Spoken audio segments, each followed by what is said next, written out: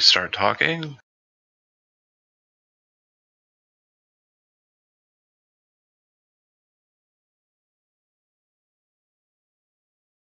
Okay, last session, the adventuring company was conscripted by the knight Seth Highland and taken from the jails underneath Castle Stormloft to a place in the barrier piece called the Misty Path.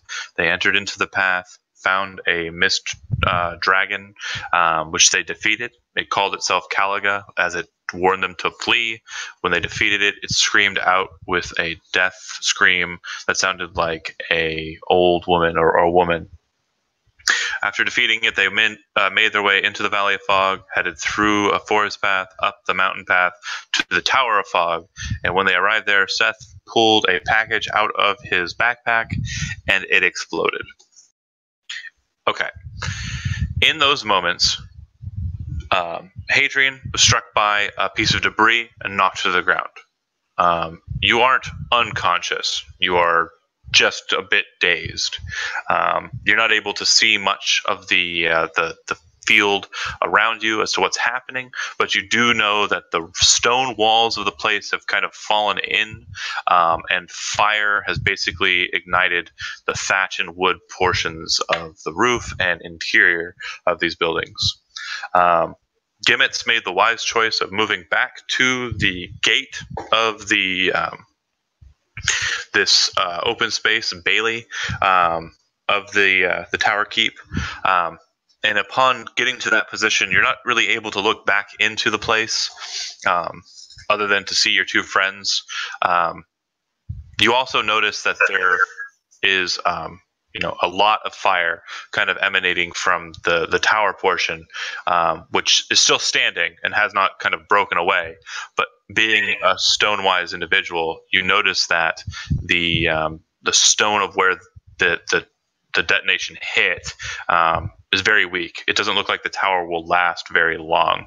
So staying here, because of the way it's kind of positioned, might be a bad idea. And then Bellerin made his way to a cart and kind of got tucked to it to try and kind of cover himself from the explosion as well. The cart is smashed by rubble, and it kind of dashes you back a little bit, not harmfully, just you gracefully kind of get away from it. And as the fire, in chaos, kind of is slowing and emitting, you notice that the two mages that were kind of walking out to you to greet you before the explosion happened have been smashed by rocks as well. There's no sign or sight of Seth. You saw him kind of running towards a building, and that building's wall and main entrance door have fallen in towards the courtyard. All right. Last piece of information. There's one smaller kind of building out in front of the tower space, and even amidst the roar of flames and the chaos of the stones falling, you can hear what sounds like a young girl crying. All right, I leave it to you. Hadrian, dazed and confused, everything kind of has a ring to it from the shock of it. What would you like to do? Can I hear the girl crying? Yeah, again, a bit hazy for you, but yes, to be certain you can. I'd like to slowly try and make my way towards it and try and somehow get inside to rescue the young one. Okay. Bellerin, you can see that Hadrian's kind of making his way towards a strange building. As you're kind of watching him do that, you're kind of looking for signs of Gimmets and Seth, who've kind of disappeared from sight for you, or any other just a living people, and there doesn't appear to be any sign other than Hadrian and the crying. All right. If I see Hadrian and the crying, as you said, I'm looking around trying to find where Seth and Gibbets went. Or Gimmets. Why did I call him Gibbets? I feel like an asshole for that. Anyway.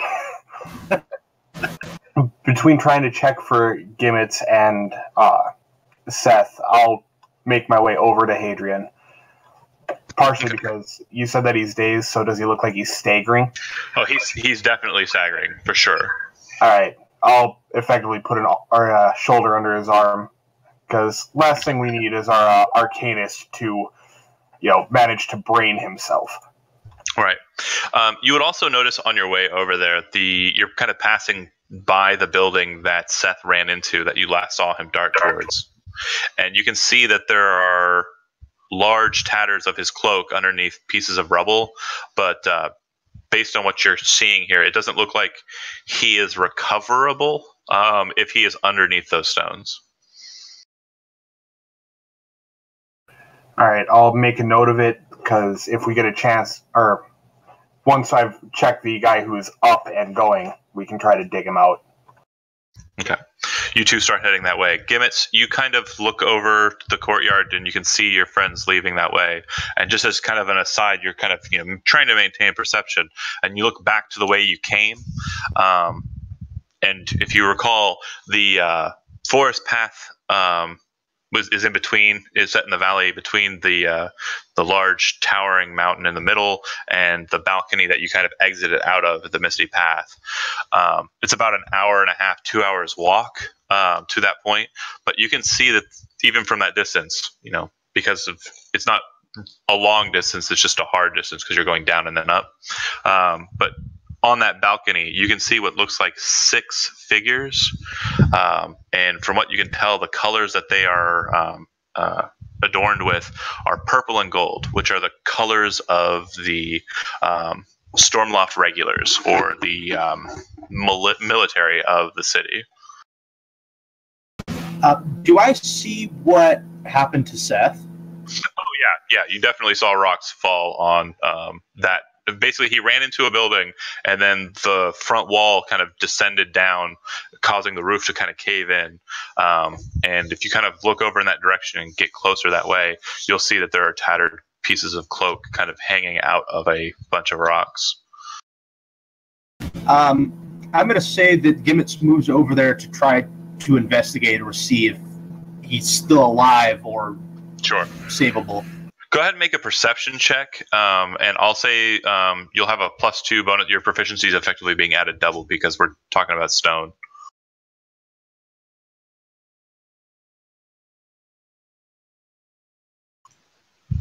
All right. So, looking at it, looking at it, you are pretty certain that he is not under these rocks, and if he is, he's not recoverable. If he is under these rocks, he is flatter than a pancake. Okay, so I assume that he's either dead or he's made it out at this point because he's probably just his clothing. Yeah, he's either dead or you're pretty sure he's dead. If he's under there, he's dead. Magic there had to have been some form of magic or absolutely insane luck if he was to get out of that. Okay, so at that point, I think I would move on and go over to Hadrian and Valor to see how they're doing to regroup. Okay, they'd be entering into the building that they're hearing the sound coming from before you get there. As you approach, you kind of look into it, and you see a young girl cradling an older woman. The older woman doesn't look like she's had any kind of grievous trauma to her, but you can tell Bellerin and also Hadrian just by the color of her skin, the pallor of her skin, and just the nature of this. The old woman's dead. I would like to just walk over to the girl. Okay. And just say, I'm sorry, but you need to leave. She looks up at you and she says, with tears kind of streaking down her eyes, you can see that she's wearing some sort of acolyte's robes or getup, and she's looking up at you with her icy blue eyes, and she says, "She's dead. She died before this destruction. Did you bring this upon us? Did you bring this upon us? Did you kill her? Who are you?" We need to leave. Questions are for later. For now, we need to run. The only way that we can die is if you kill our familiars. Hers was guarding the path. How did you even get here? A familiar wouldn't be a dragon now, would it? Make an Arcana check.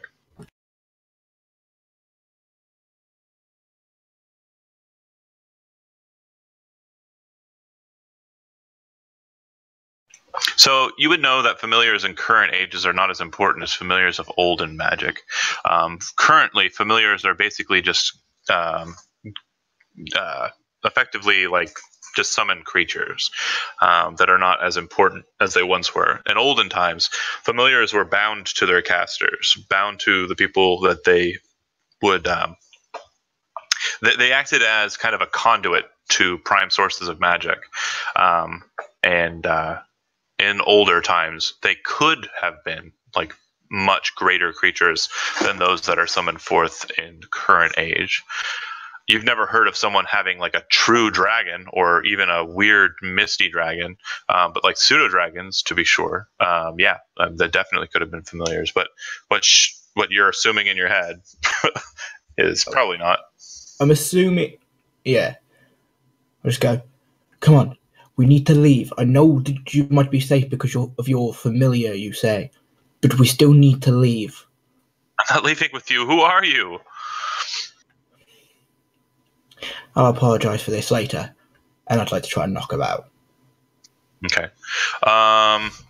Bellerin, you kind of see Hadrian talking to her. Do you want to interject anything with this conversation before he walks over and tries to knock her out? Yes, actually. So that, as she had said, she was, only with the death of their familiars can they die. Mm-hmm. If I do see him raise his weapon, I will try to interpose the shield. Miss, so that he can't hit her. Got it. Miss, with the destruction raining down, what would be worse, staying here and risking everything, or getting out? If she was your teacher, then isn't your duty to keep those lessons alive? She kind of like wipes her eyes and looks up at you. But what if you killed her? What if it was you who did it? I don't know who you are. Stay away. Would I know about Seth's cloak, or would I have not seen that? You're dazed, yeah. Have I come in yet? You would be walking in right about now. I would like Gimmets to speak. Have I overheard any of this? Yeah, a bit of it. I would like to answer with, we came here not of our own volition, and the person who brought us here is now dead, from my understanding. She looks back to the half-elf, kind of looking like she's trying to gauge how he responds to the dwarf's words. You did a pretty great job in what you had said. This is just an out-of-character mention, but do me a favor and make a persuasion check for me, Bellerin. All right, one moment.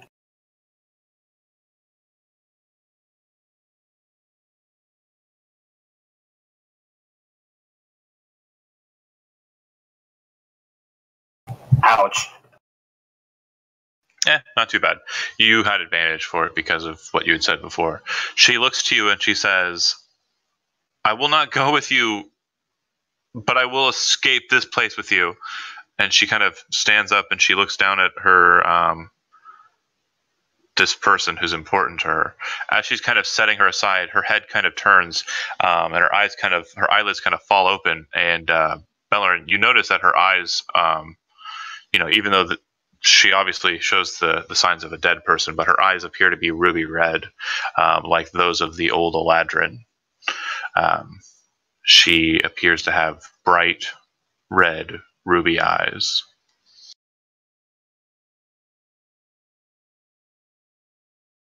When the girl, you said the girl set her aside, and that was when the eyes kind of fell open. Yeah, her head kind of lolled to the side and her eyes opened. With an urgent reverence, for lack of a better term, because let's face it, there is shit going down. He'll actually kneel and turn the head so that it's actually facing upward again, if the body's laying on its back, and very gently close both of the eyes. Okay. With a whispered prayer. Okay. And I think I think you get it, but just to hammer the point home, the eyes are very familiar to you. The eyes are very familiar to anybody who fought the creature Caliga in the path. When you shut those eyes and start saying your prayers, you kind of have an idea of what might have happened, what might have transpired here. I'm fairly certain, but as you said, things are still happening. Correct. Them all over later. Correct. Does the body look heavy? No, not really. I'd like to pick it up and carry it so we can bury it later. She starts crying more. She says, "Stop it! Stop touching her!" And she runs over and she just swats at you. Would you not wish to bury her? It's not how we do it. No. And she starts running. She starts running out of the building. I put the body back down quite naturally and just go. Is she out of earshot now? Yeah. I'd like to relay to Hadrian and Bellerin and let them know that I believe we have company incoming. They're the Stormloft regulars, I believe, are on their way. And we're in a precarious situation. Especially as we're all criminals now. Well, I don't think that... Well, I think that depends on how we play this here. Oh, I might want to stay hidden then. So yeah, a Stormloft regular is basically a lightly armored kind of knight. They are typically only seen with two real metal, the bracers and the helmet, which are typically forged of brass or bronze. They fight with mace and dagger. They wear the tabard of the king, and they do whatever he asks. So why they are here, you cannot be certain. Well, we know that Seth Highwind was on a mission from the King of Stormloft, right? Correct. He said he was. Well, yes, and he walked into the dungeon and got the king's official releases from the jail. So, I mean, at least Gimmets is certain that he was true with, he said he was on a mission for the king. It's a good point. So now here we are, and as far as I'm concerned, what just happened here is an act of war, if there ever was one. So, how do we proceed from this? It's a good question, too. The girl. The girl appears, if you guys are heading back out and following her, she's in the courtyard, and she's making her way towards the gate. Looks like she's going to take the normal mountain path down. I'd like to run after her, because if this was a declaration of war, she's in a whole lot of trouble, because she's quite clearly an acolyte. Sure. Agreed. So nobody here really has history trained, but I'll let everybody make an intelligence check real quick, so you can think about what's basically transpired and how that kind of relates politically. Because you guys are making some sound points, but I think one point is not falling hard enough. Okay. Bellerin and Gimmets, you guys are pretty well familiar with the environs. This group here, if it's anything, is not affiliated with any kind of kingdom or other kind of society. It's its own entity. And Gimmet's a bit smarter. You would know too that if this group of mages was hiding away in the mountains, then they were probably hiding away from either the king's rules and laws and were doing so illegally, or there's a faction known as the Conglomerate, which you're not terribly familiar with, but you know that they're magical magistrates, the Magier, try to regulate magic in the world. And if they were hiding away up in the mountains, then they were probably hiding away from them as well. We're here to do a job, and I say that we stay here and complete it. Okay. I believe we already have completed it. Deliver the package. We did deliver the package, but to what end was that package brought here but to bring down these walls? The walls are down, but that tower still stands. Oh, it's coming. You can see that it's coming down. It's literally maybe 5 or 10 minutes from now, it'll come down on itself. I'd quite like not to be hit by more rocks, so at the very least, I wish to run away. And if I can save that girl, then I wish to. Well, it might be better if we bring her back in our custody to these Stormloft guards than for them to find her alone and running from this tower. Yes. Hadrian, you're pretty familiar with the Stormloft regulars from your past. And you know that the Stormloft regulars were an honorable lot beforehand. Some of the guards that you would actually have talked to on your way back in. But right now, you're not 100% certain if they're an honorable lot or corrupted. Yeah, which is kind of my thing is, I know this girl is likely in danger. I'm not sure if I could trust the regulars anymore. And I know I've got this guy's self with which to make her clothes not so clearly acolyte-y. Right. She's starting to head down the mountain path, and I'm assuming you guys are doing likewise. Yeah, I'm running, trying to catch up. Also running because, let's face it, if they attack her, well, I've already tried to stop one attack on her. Right. Is this tower clearly done? So, a cinematic point. You guys are making your way down the mountain path, and as you're doing so, rubble and fire starts to splay out off of the cliff face, or off of the cliff top from above you, and kind of rain down. Not in a fashion that's like catastrophic, just kind of like cinders and small bits of rubble passing down. You hear a loud crash, and you can see that not down the path that you're going down, but a ways from you, you can actually see the head of the tower fly off of the cliff top and descend down into the forest. You also would note, too, Gimmets, that the Stormloft regulars, the group that was coming, they're not visible, so they must have made their way into the forest path. If you're going to try and intercept them and go and communicate with them, that would be the direction that you'd go, head up the forest path. If your intent is to not be seen by them, you would want to head into the forest itself, north and a ways from them, into the valley itself. There were tattered bits of Seth Highwind's clothing in that destroyed entryway. Can I go retrieve a bit of his cloak or some other piece of discernible information that I could find from him, or discernible clothing? The cloak that he wore was just kind of a grayish cloak. You can definitely grab a piece of it, no problem. But it definitely did not signify that this is his cloak. Like, it wasn't. You know that the knights, especially the ones that wore the type of armor that he wore, typically wore golden cloaks. The Golden Wings wore golden cloaks. His cloak was dark gray, not something you would regularly see on a knight of his order. Okay, so if I had a piece of that, would I be able to say, or convince someone discernibly that this was his? You could try, but it's not going to pop as absolutely his, if you get my meaning. Could I search to see if I could find anything else more discernible? As I had mentioned with, and Gimmets is probably pulling you away as you're trying to, as I had mentioned with Gimmets, the amount of rock that seems to be on top of him, it's not something that you can clear very easily. If he is under those rocks, he is not recoverable, is the lightest way of putting it. And the most metal way I can put it is he's ripped asunder, and there's pieces of him all scattered in the stone, beneath the stone. Okay, I'll just take the piece of cloak then, and I will follow Hadrian and Bellerin. And I would like to refer to them that I'd like to journey towards where the Stormloft Knights were. Okay. I don't think the Stormloft regulars are to be trusted.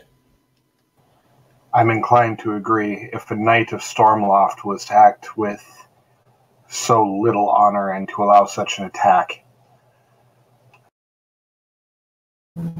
Yes, but we agreed to do this mission, and I believe to do to completion, we at least need to try to contact someone in Stormloft.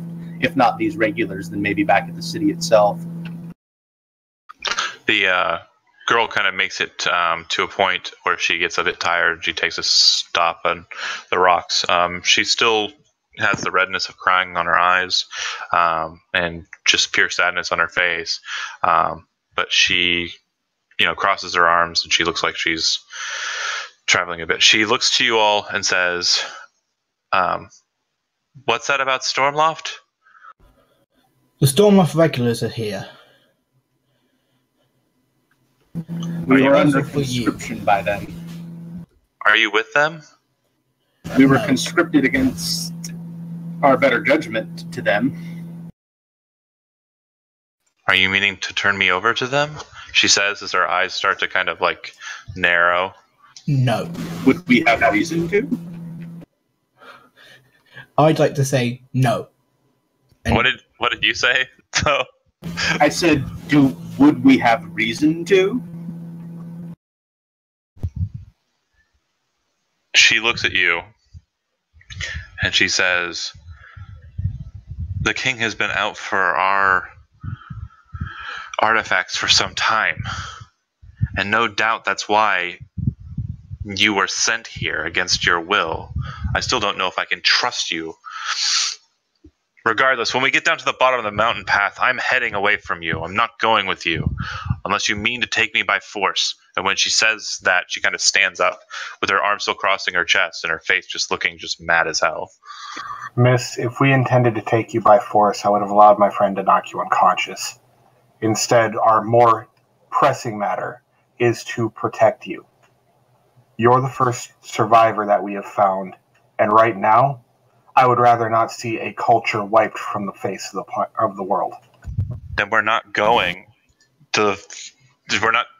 Whatever you were saying about the Stormloft regulars, we're not dealing with them.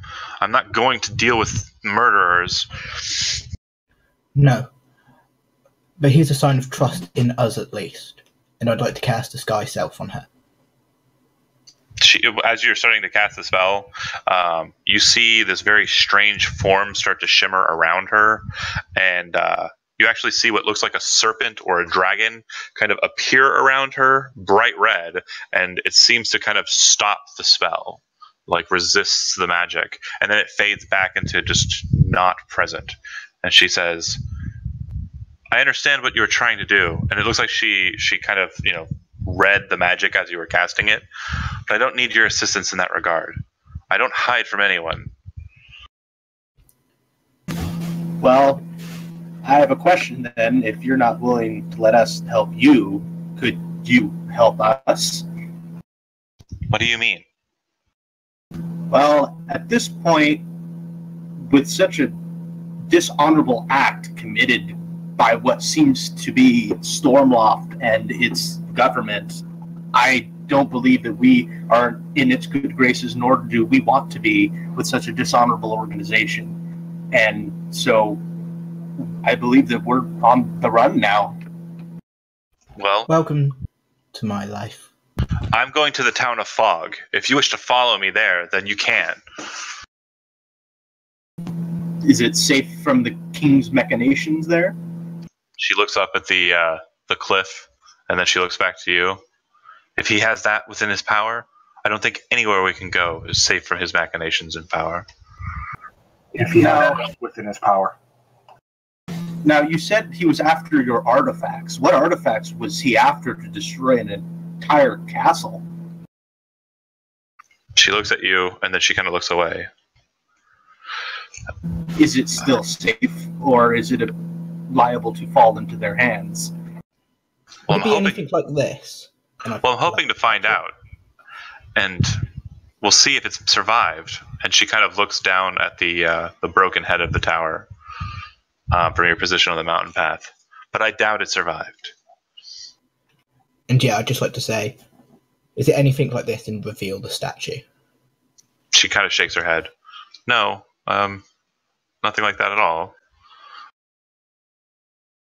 Question. From the route that the Stormcloth regulars were proceeding, would it look like they were going to be where the tower is? They're basically following the same path that you took. So they would arrive at, because the balcony, like the exit for the Misty Path is an hour and a half, 2 hours away on foot, because you have to descend down the face of the mountain that you exit out of, walk through the forest, then up the mountain path up to the Tower of Fog.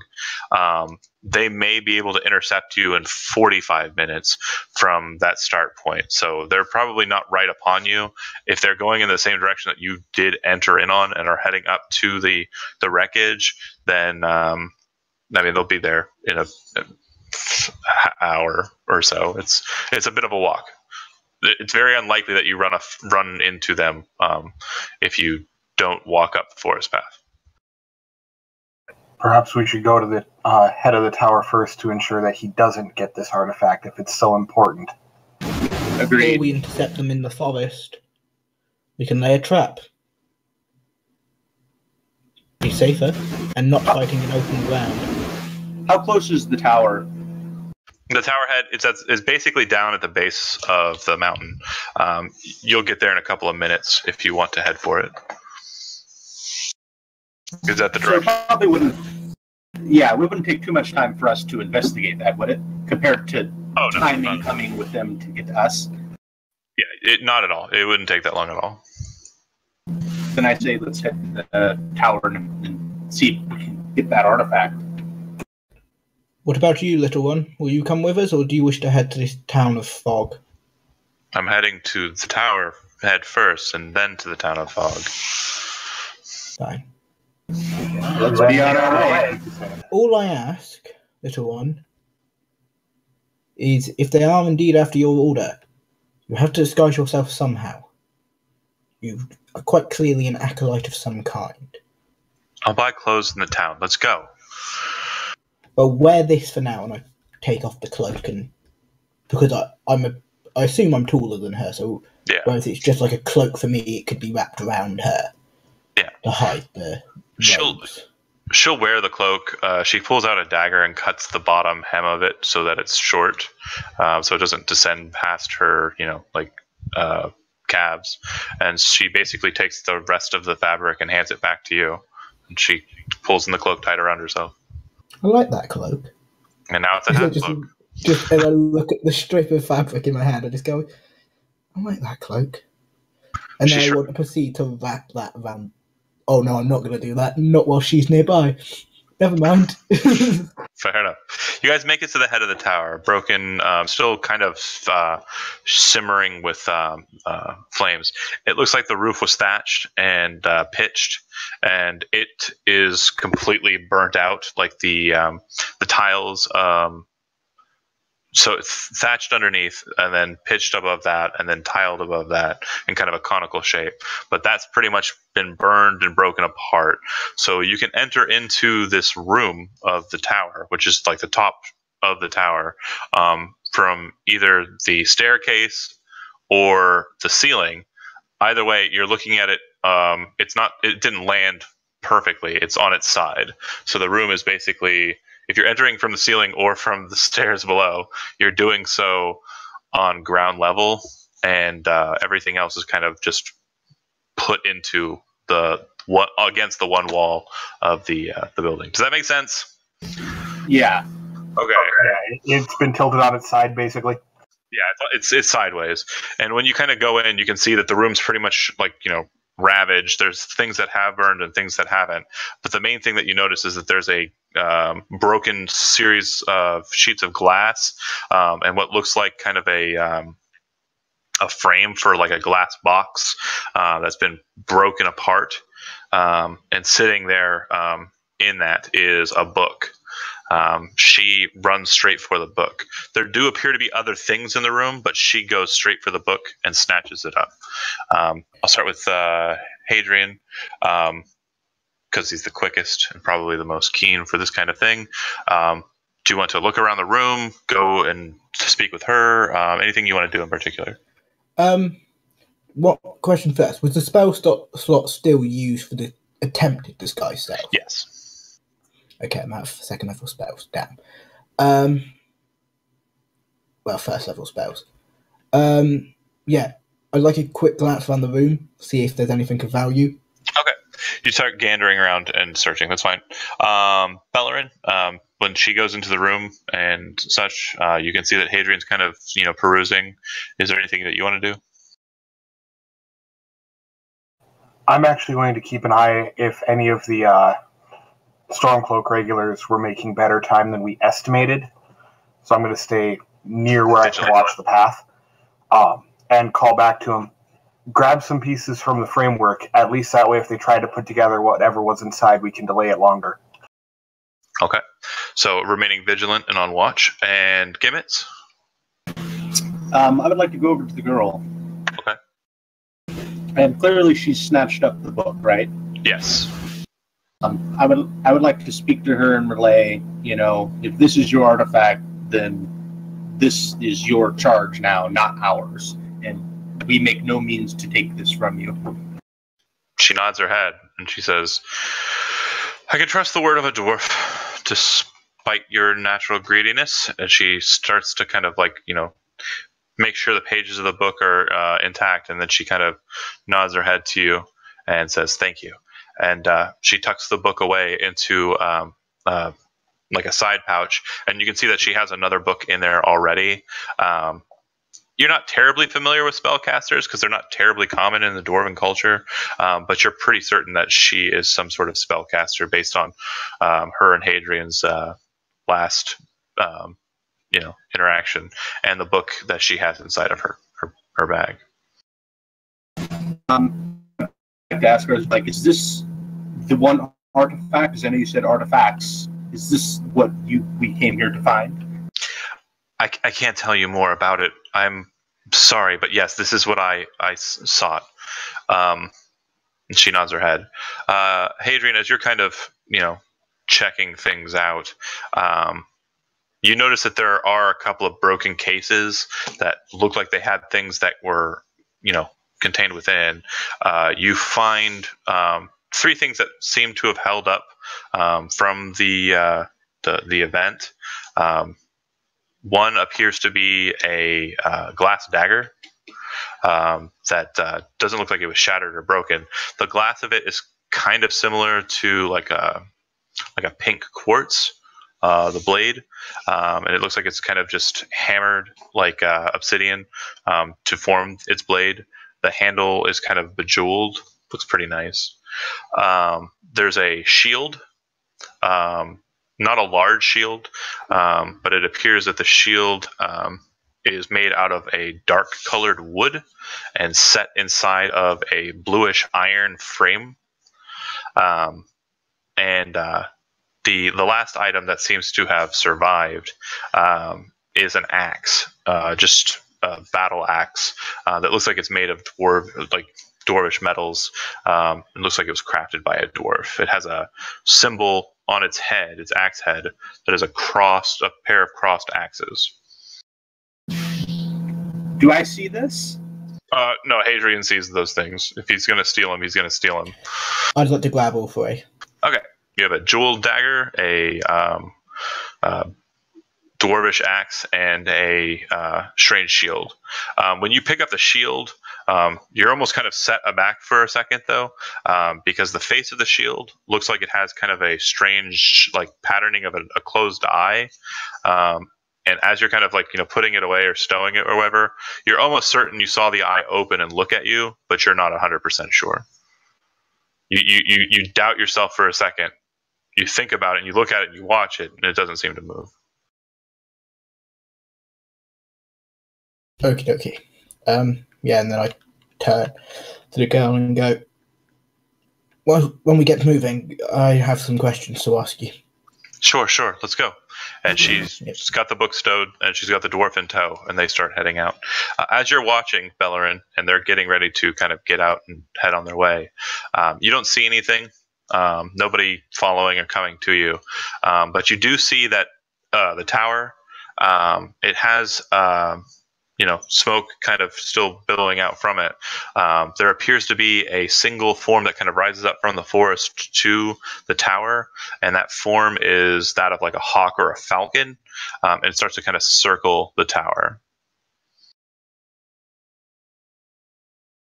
I will call first the girl's attention as well as the others and point it out to them, specifically asking her, is that normal? And then to the other 2, or is that something from the Stormloft? So she says, I don't know of many birds of prey that enter into this valley. No, I've never seen too many birds like that. I say we hasten our departure then. Okay. Agreed. I'll launch one of my 2 daggers at it on the no. primitive, or is it It- moving much too fast? Hundreds of feet away. Oh, never mind then. I thought it was like right above us, and I was just gonna go, nope, peace.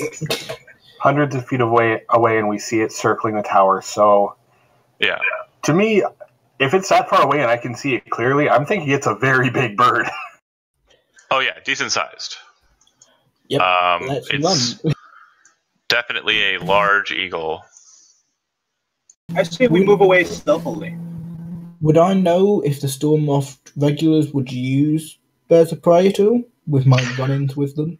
So you haven't dealt with many outside of the city, so no. But you do know that the House Eversoul, the kingdom, is very eagle-centric. They're paladins and knights that do quest out into the wild, ride giant eagles. This one doesn't appear to have anything upon it that's riding it, nor does it look like it's large enough to do that. It's a big enough bird, but it's not like horse size. It's more like size of a decent sized dog. You're not certain. Okay. Yeah, and then I agree with, I think it was Gimmets that spoke. Mm-hmm. Let's move a bit stealthily through the forest towards, and let the girl lead. I look at it when he says stealthily and jiggle the chain mail that I've got. Yes, stealth. I've heard of that one time. All right. You guys travel for some time, hours, it feels like. And she seems to be leading you on this path that kind of is a winding path. She's very quiet. But of course, if you have any questions for her in particular, let's go ahead and cover that. I'd like to ask her, I say, you seem like a more competent magic user than myself. Do you have any ideas what this is? Certainly not. We just have certain rites that have been performed upon us to give us certain abilities. You saw my familiar, I take it? Yes. Yes. I am but an acolyte in the ways of magic. I don't know if I'm much better than you, but I can take a look at it if you wish. What is it? It is a statue of Orichalcum. I've never heard of that. Orichalcum? She kind of looks at you confused. I apologize. I don't think I'd be much help. The statue appears to be perhaps some sort of religious figure. Maybe it is the goddess of the seasons. She kind of looks at you confused. Bellerin? That was your name, yes? I shout back. I'm sorry, my computer kind of glitched for a second, so I missed part of what was said. It got robotic. He showed her the statue that he had, which you've seen before, just offhandedly, but haven't had much time to talk about it. It looks like it's made out of jade, but the metal that it's actually made out of is orichalcum. And he was asking her if she knew anything about it, and she said it looks like it's a religious figure, maybe the goddess of the seasons. So when he called my name, was it asking me to take a look at it then? Yeah. Yes.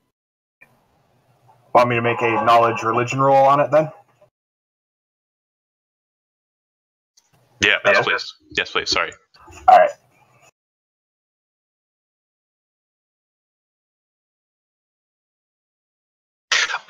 Yeah, it's very clearly this, the figure of Bicavaria, the goddess of the seasons, the mother of the Witweaven. But it doesn't appear to have any markings or indications that denote its importance or a maker's mark or anything to that effect. It's just a statue of the goddess of the seasons, the maiden goddess, and she seems to be kind of praying. I'm sorry, let me go ahead and do one of these bad boys. That's what it looks like. I look over at him. Well, considering it is going by the lore and everything, the mother of, my own order's goddesses, I would assume it's part of something much larger. Most likely, seeing as it got me into a spot of bother when I took it. Okay. and then I just put it back in my bag. After having walked for a long while, you folks kind of stop and take a short rest. She kind of sits and away from you guys on a stone alongside the path, pulls out the book that she had and starts trying to open it. As you can see now, and may have saw before, it has a lock mechanism on the side, and she kind of very quickly puts the book back into her bag with a disappointed look on her face. I can try and unlock that if you wish. I'm Oh, quite good with locks. No, it's okay. She says. She kind of pats the bag. It's fine. If you're sure. She nods her head, and you can tell you've been you've tried to be helpful with your arts to people you aren't terribly keen with in the past, and you're pretty sure that she doesn't trust you yet. Miss, if we're going to be traveling together, even if it's for a short time, can we at least get something to call you by other than Miss? It seems terribly informal and rude. My name is Raden. I'm Belleran. Nice to meet you. Well, though I would prefer it was under better circumstances. Of course, that's what I.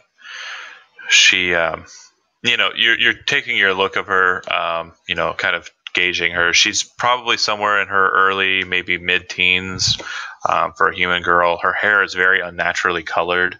It doesn't look like it's like a, aesthetic thing either. It doesn't look like she dyed it. It looks like her hair is naturally that color.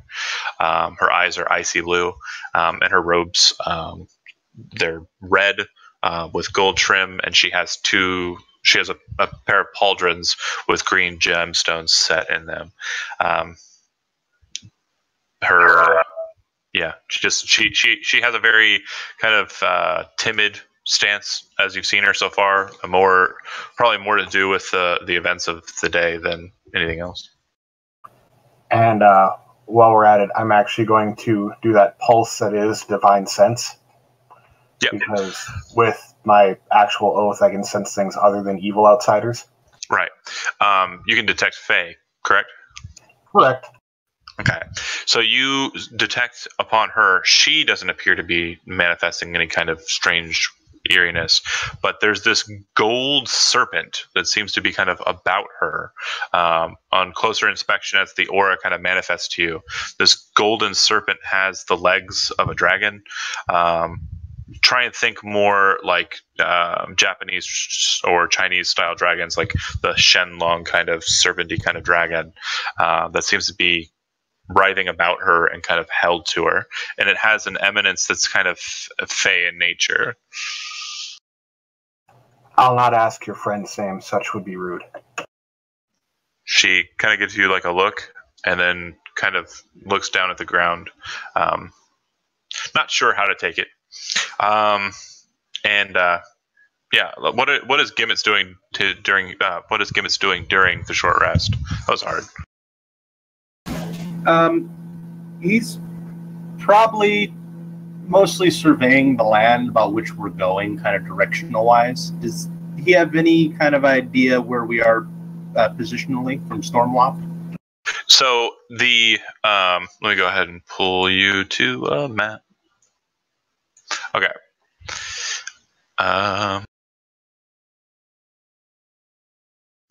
Why is that not changing? There it goes. Okay. So as you can see, there's a red path that kind of snakes up to the mountains there, right? Yes. Okay. That end of that path is the Misty Path. The Misty Path goes into the Barrier Peaks, and your presumption is that you're somewhere in like the mountains here, in a valley set between several of the mountains that has a forest patch to it. The Barrier Peaks, right? Correct, the Barrier Peaks. Okay, historical dwarven settlements or villages that are in these mountains? None. The Barrier Peaks are actually regarded as kind of a dead zone for most civilizations and cultures. The reason why that is the Barrier Peaks are mountains that are kind of held against the province of Vitalis, and that's a demonic hellscape, a horrible place, says most people, where the creatures and denizens therein are always trying to come out and destroy everything else. They're bad folks. The barrier peaks are kind of like warded by older magics, and don't really allow much in the way of transgressions through them. Goliaths, though, which are technically cousins of the dwarves, do have some tribes that exist here in the barrier peaks. Okay. Besides that, I'm just assuming the Gimmets is taking out his book at this point and is just jotting down, like his journal, just the summation of the events that have occurred so far. Doodling like an explosion. Basically, because he's not much of a writer, so it probably looks like a small child drawing something like, hey, look, there's a tower, and then there's fire. Picture books are awesome. As you guys are kind of, getting ready to pack yourselves back up and get on to the move, it seems like you... it's a bit of a cliche, and I've already done it once in this session, but I'm doing it again anyways. You hear what sounds like the scream of a girl just down the path. Wonderful, more children. I would say this is more of a woman, though. I meant girl as in the female gender. Oh, okay. Still, Emmett says that out loud. Wonderful, more children. I'd just like to, well, you're a dwarf. You're probably older than her anyway, so she might be a child in comparison to you. I'd just like to pull out my short sword in one hand, a dagger in the other, and just stay, even though I know she can probably protect herself, near the girl, just in case they're not friendly. Okay. I'm going to go ahead and pull you to a battle map, and hopefully this works perfectly. But knowing my luck, it won't, so we'll see how it goes.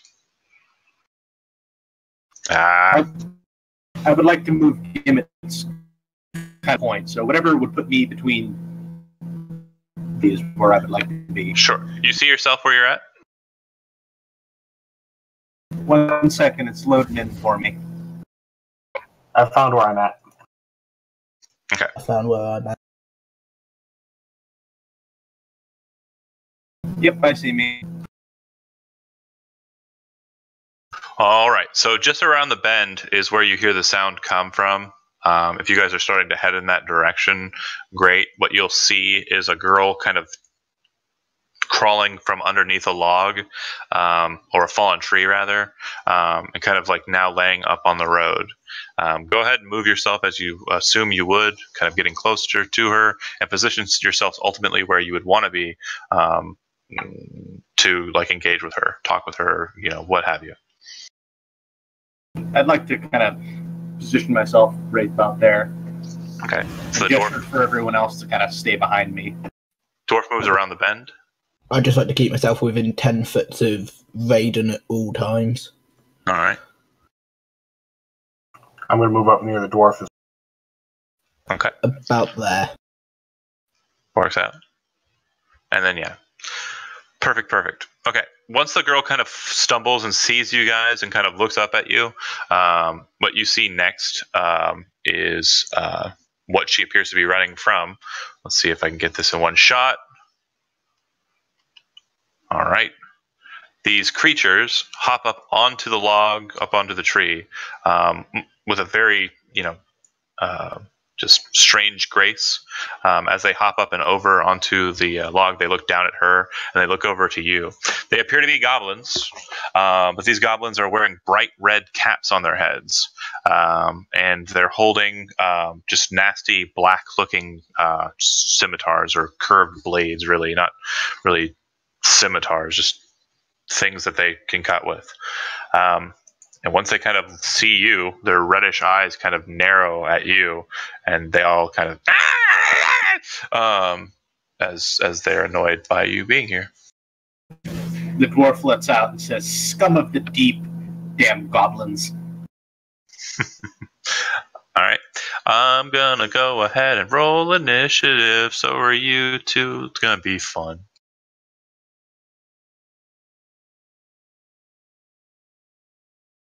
Just the best rolls today.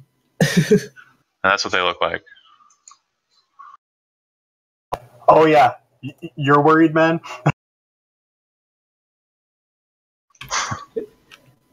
We're gonna die before we can hit them. Yeah, they're super fast. I think I need a dwarf. You have to select your token before you click initiative. Oh, gotcha. Okay, that's why that didn't work.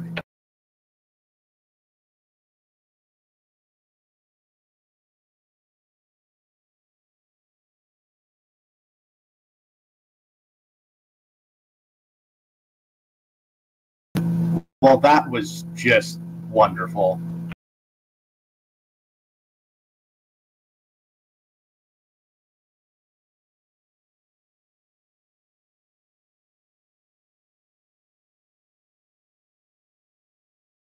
We got my handout section open, and some of the people are named the same as the handouts. So I keep on clicking on handouts instead of character sheets.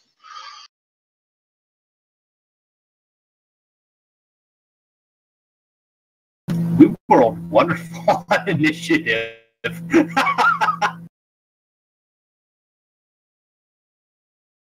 All right. Sort.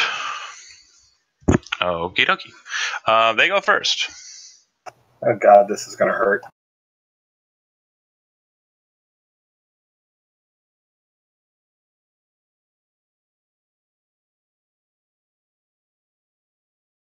It's not really a straight line, even though the line would have shown that being the case.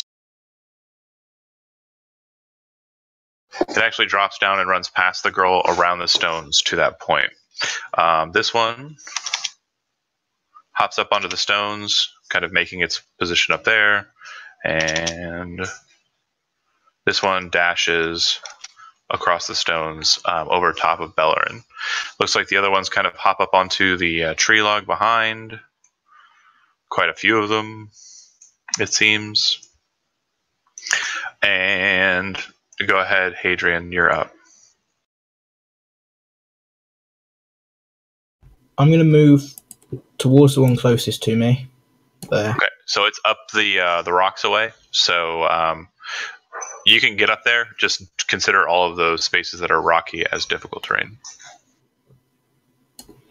Yeah, I can just reach it then. Okay. And then I will Booming Blade. All right. You see this familiar mote of energy appear on his blade. He swings. And he will miss his attack. All right. Any bonus actions or anything? Nope, that's it, I'm afraid. All right. Gimmets. It looks like one's kind of moving towards you and Bellerin. The others are kind of moving around at higher vantage points. But this one's coming straight for you. Okay, can I enter a rage? Because I really don't like goblins.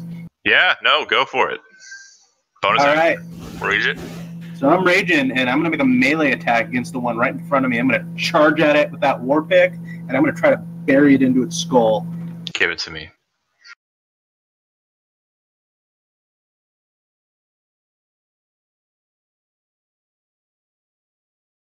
Yeah, that'll do. +2 damage because of raging. Yeah, you move towards it. Your shield up, your war pick held up over your head. As you come in to, lock shields with it, you bring your war pick down. It sinks right into the red cap and deeper in. You can feel skull splitting beneath the weight of the pick, and you just take it and toss the thing to the side. It kind of just sprawls out, bleeding and dead. Its eyes rolling back into it's dead. Gimmets roars with glee. Can I expend any more movement to move closer to the lady on the road? Yeah, certainly. The second that happens, the girl's eyes kind of widen, and you kind of get this strange mix of like shock, but like, yeah, someone's here to save my life. And the other goblins, all of their faces were yeah, and then they immediately drop to oh no, situation. All right. When you get to the girl, she kind of gets up, takes the disengage action effectively. She's basically crawling around you to get behind you away from the goblin that was about to attack it. I probably tell her to get behind me anyways. Okay. Raden, she just stays back. She's holding her dagger, but she doesn't look like she's ready to rush in to do anything crazy. Bellerin? All right. Calling instructions back to somebody is a free action, correct? Correct. I'll call back to Raden or Raden. Raden. Try to cover the Master Treasure Hunter, and I'm going to try to move up to engage the goblin that was about to attack the girl. Okay.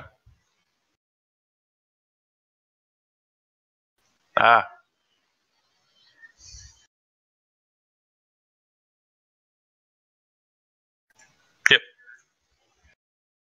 I was actually moving square by square just in case something happened. Oh, and real quick, just so you guys know, pro tip: if you guys pick up your token and kind of, you know how you're holding it and it's kind of hovering, if you move it to another square, press spacebar and then spacebar again, it'll drop a yellow dot that connects to a yellow dot that's at your start position, and then you can continue to do that while holding it and hovering it and create kind of a trail. You saw when I moved the goblin, it kind of had like a yellow trail that followed it. That's what that does. Oh. Pretty useful if you're trying to identify your movement. It's not a huge deal for me because I assume you're not going to run into attacks of opportunity if they can be avoided, et cetera, et cetera. I'm not a super crazy guy with that, but I've dealt with those people, so I'm just saying. For me, I was trying to be more aware of if you had some sort of like natural pitfall that I had missed that, Sure. Oh, you triggered my trap. Well, shit. Sure. Do me a favor though, like just for because you're being observant and cautious. Make an insight check for me, Bellerin.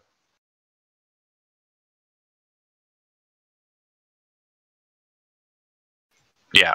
Okay. You're pretty sure that there's some sort of there's definitely fear on these goblins' faces. They don't look like they're as gung ho as they were initially. The second one of them died, it went south for them facial wise. Couldn't imagine why. Either way, I'm going to try and hit the one.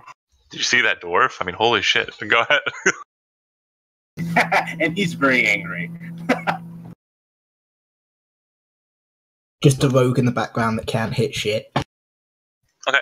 You come in with the warhammer and swing. It gets its shield up in time and it blocks it. But when it does, it's like, and it looks like it's right afraid. Definitely scared. The goblins that are up on the tree, they bound off. Hold on a second here. They bound off of the tree and start heading down the path away from you guys. And it looks like they are dashing. Basically running full tilt away from you.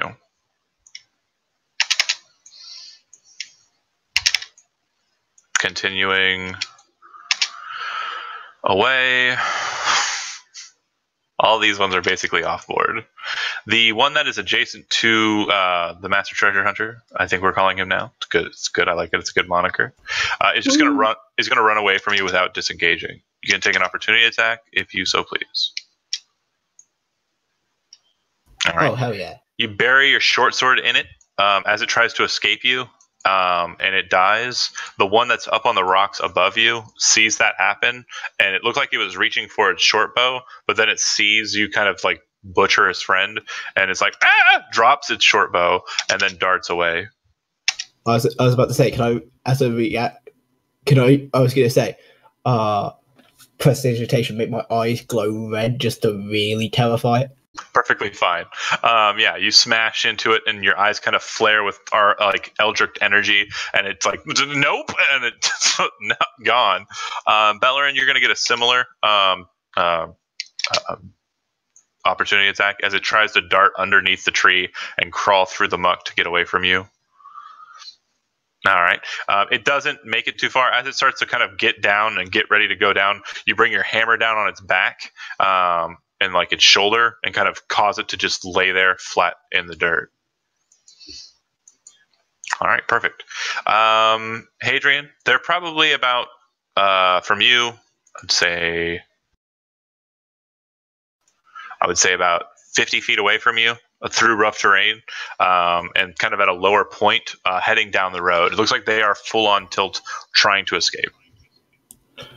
I think I will bonus action dash so I can make it the 30 feet. Mm-hmm. And then I'm going to launch just chuck a dagger at one of them. Okay. Attack. It hits the one in the shoulder. It kind of cries out in pain. The others kind of look to him with like concern, but it doesn't seem to, change the fact that they're full on trying to get away from you. And there's that dagger gone forever. Go ahead and knock that dagger off. Yeah, it is definitely a lost dagger. Gimmets, you saw them kind of run away on the other side of the wood. If you'd like to pursue, you can definitely hop over the tree. You are still in a rage. It's entirely up to you. What would you like to do? He's pursuing these goblins, so I'm going to try to jump the tree and just run towards them as much as I can to try to re-engage. We'll go ahead and count the tree as basically like going up it and over it as 15 feet of movement.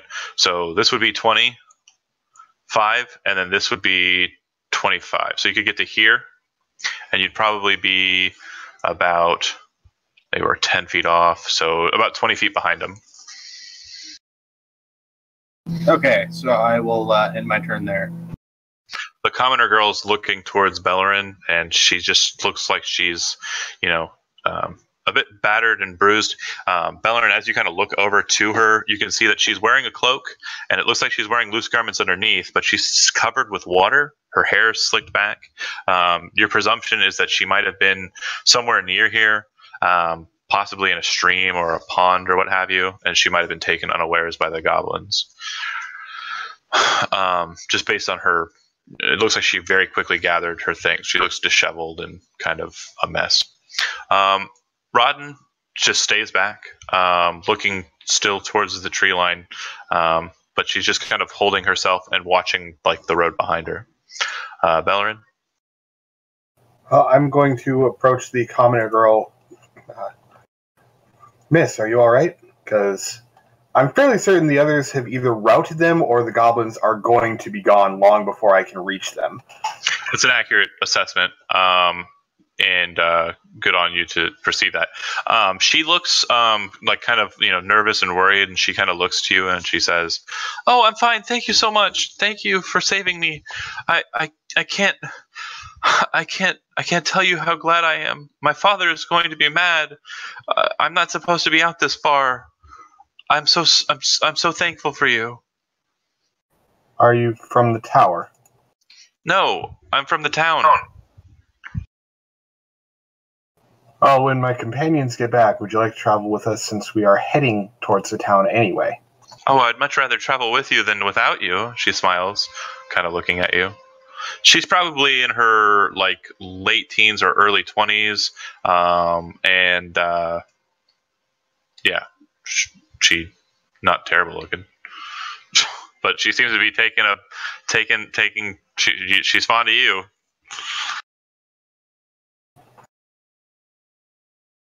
Wink, wink. Yeah, I know. I'm going to be making some charm checks later. Fair enough. The goblins. Oh, this is what I was looking up. I just remembered. It's like when you start looking something up and then you forget what life is. They're going to continue to dash on their turn. So they'll basically get. They're probably about 80 feet away from you. But when they get to a far enough point away from you, they all kind of drop into like the forest and the trees and the bushes and what have you. And you're not sure you can trail any of them specifically. Go ahead and make a perception check, Hadrian and Bellerin.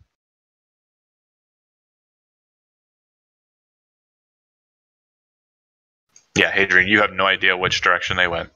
It looks like they split up. Bellerin just looked at the sun.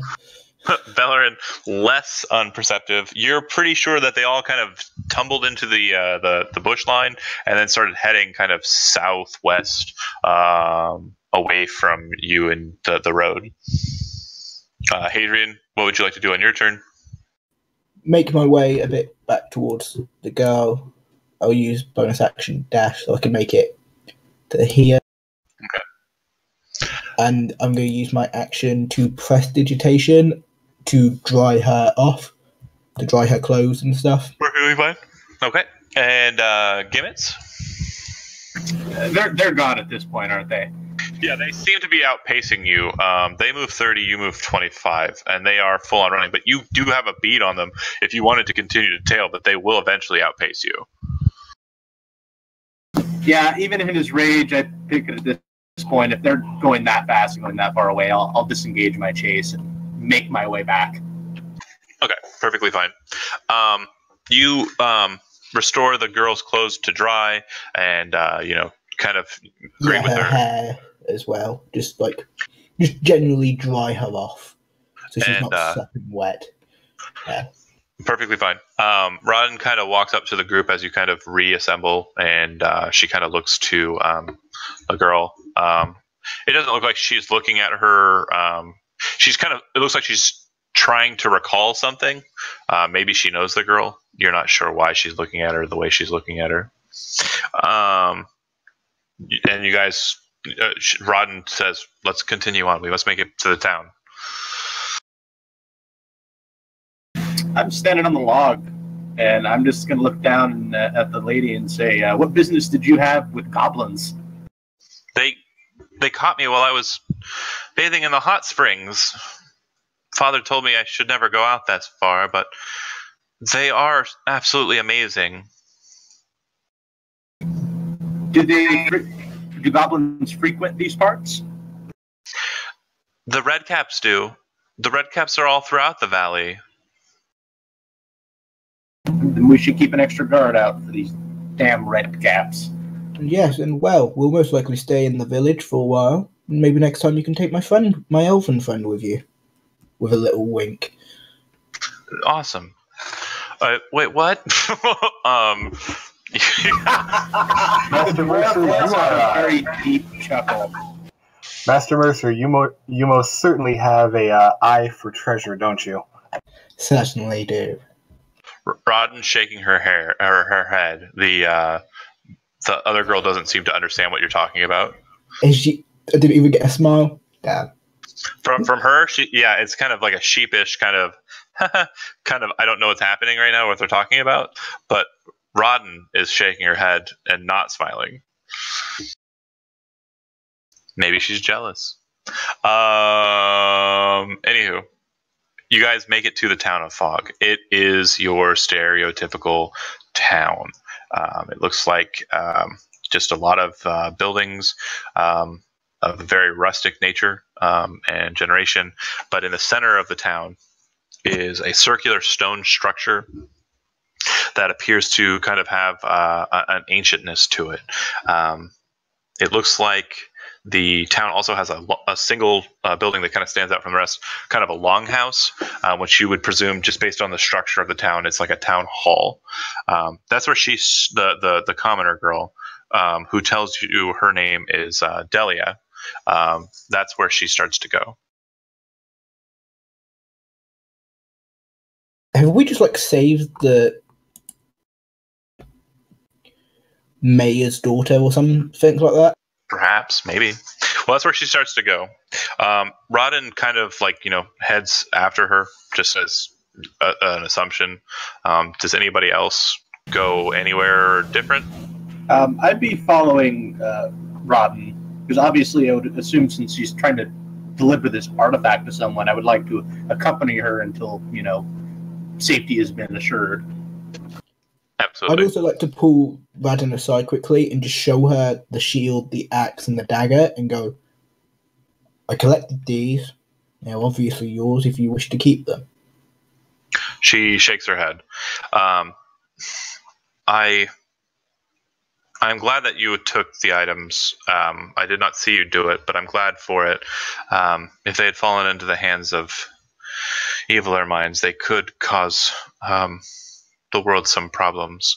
What you hold in your hands are the gifts of the magi. The shield is known as the ward. The dagger is known as the sword. and the axe is known as the standard. They were all items that were accrued by our first mage. They were gifts of the guild. She says as she gestures towards the dagger. Gifts of the Dwarven King. She gestures to the axe. And a gift from the elves of the One Wood. She gestures What were the towards names shield. again? Shield is the ward. The dagger is the sword. And the axe is the standard.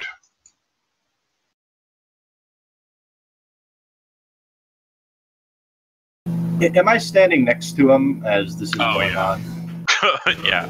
Do I see the? Because you said it had the dual hammers on the crest of the axe. Do I recognize? Dual axes. Do I recognize that as the sign of Ingam or no? This is the hammer.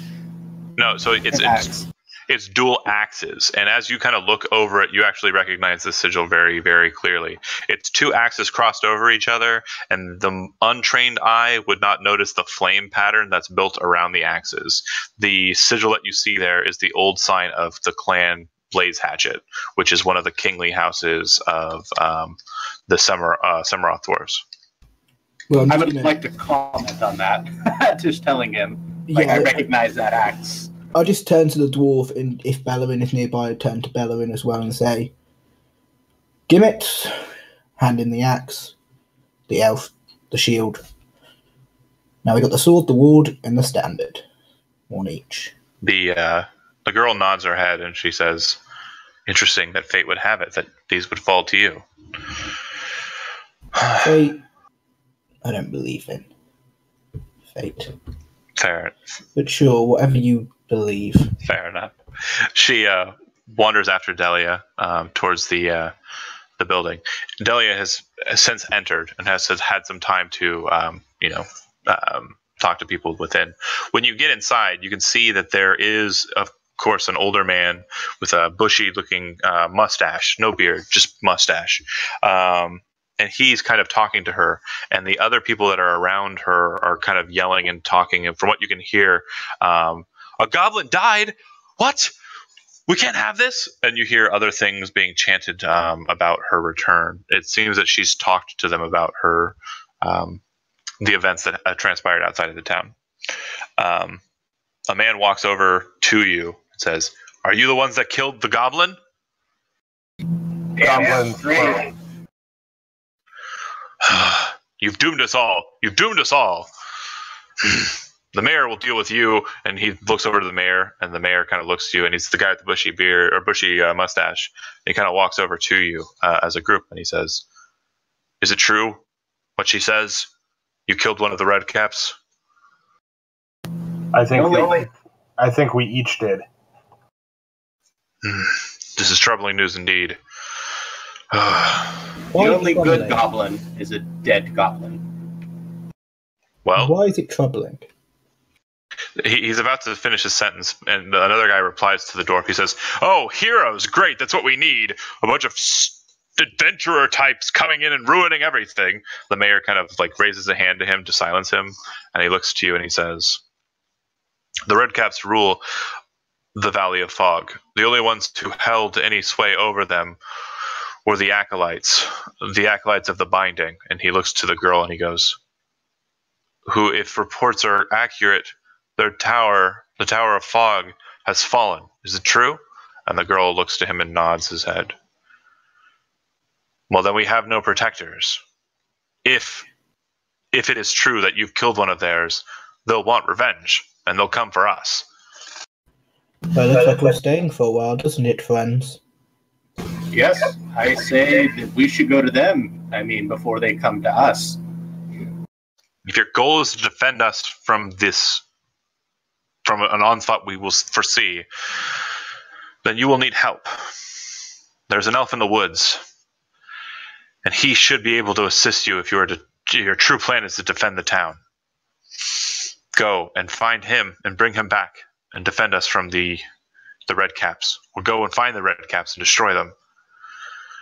Other than that, if you do not choose this course of action, then you must leave this town and understand that the blood of all of our villagers is on your hands. I feel honor bound that we had such a hand in this situation that we must see this out to correct it.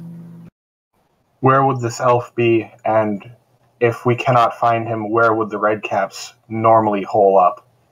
The commoner girl says, "Oh, the elf isn't too far from the hot springs that I was at. It's just a short trip up the road. It shouldn't be too hard to find him." And she smiles.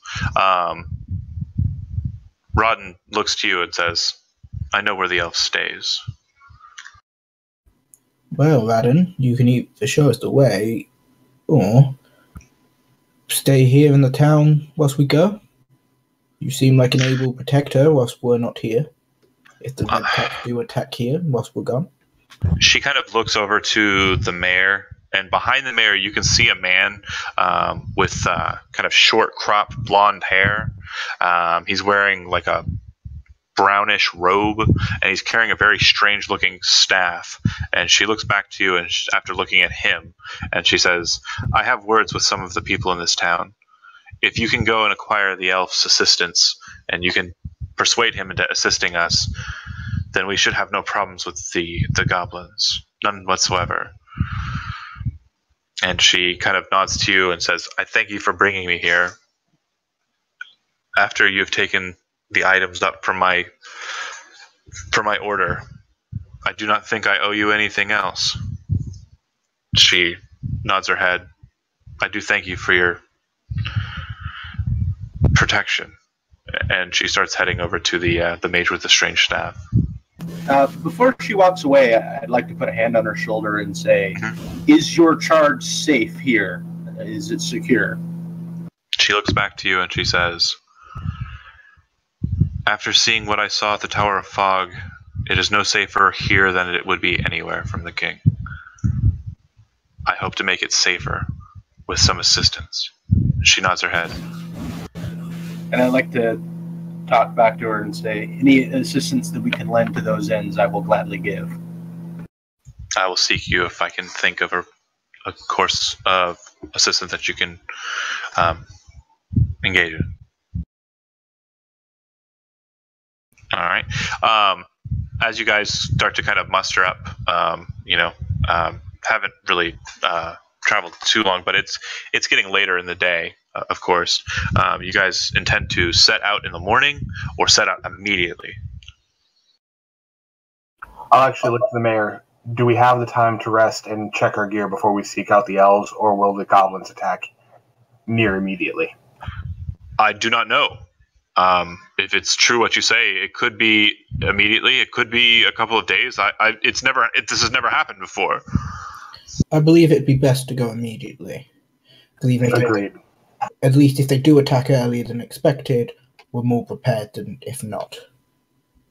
Okay. I won't have my spells, but it's fine. Should we at least take a short rest?